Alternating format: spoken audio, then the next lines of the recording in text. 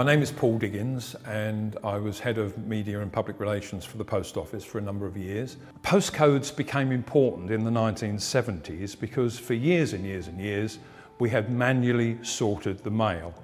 But as mail developed and the volumes of mail developed on an annual and daily basis, we had to do something about sorting because the laborious way of sorting the mail by hand was far too slow. Without postcodes on envelopes, all these machines would not work at all, and it was pointless investing heavily in a mechanised letter office without postcode usage. So the idea was to postcode every address in the country.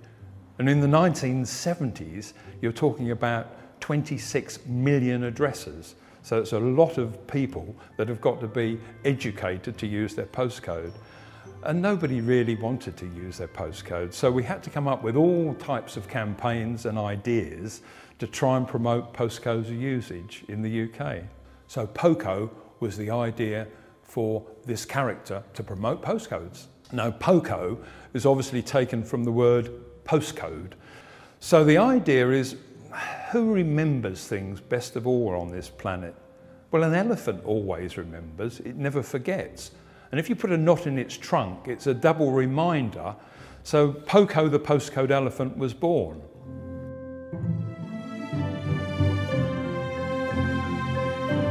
County shows were a big part of the post office scene in the 70s and 80s. And we came up with this idea of a walking elephant that would give rides to children. And in order for children to get a ride, their parents would have to actually do a ticket with their name, address and postcode on, and they could find out the postcode by visiting the post office stand.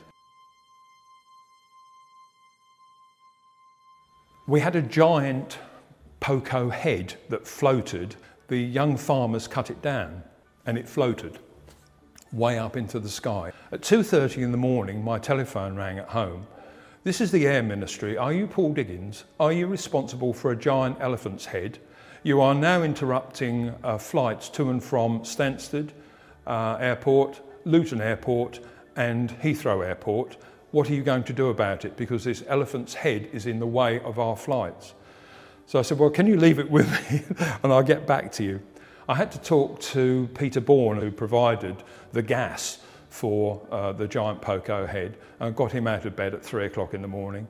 And he was on the tour with the Rolling Stones. He had to release 5,000 balloons at the end of the Rolling Stones concert in Germany. I got hold of him in Germany and he said, "Don't worry, the gas inside will gradually go up to a certain height and then the gas will invert and the elephant's head will come down." So I rang back and said, "It's only going to be a couple of hours that we're interfering with flights. I'm very, very sorry."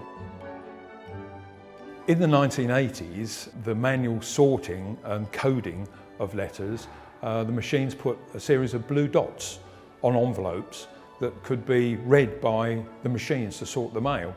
So in order to educate again postcode usage, we put together a number of shows called the Postcode Experience and the Blue Dot Experience. And that was really an education role of why blue dots or blue measles were appearing on envelopes. And we were introduced to Brian Daly. He was the musician who wrote all the music for Postman Pat. And I said at the time that we'd got this character called Poco the Postcode Elephant. What about writing a song about postcodes? And he took this away and he said, "Yes, okay, I will write two. I will write a song about Poco and postcodes, and then I'll do a song called Writing Letters for the B-side."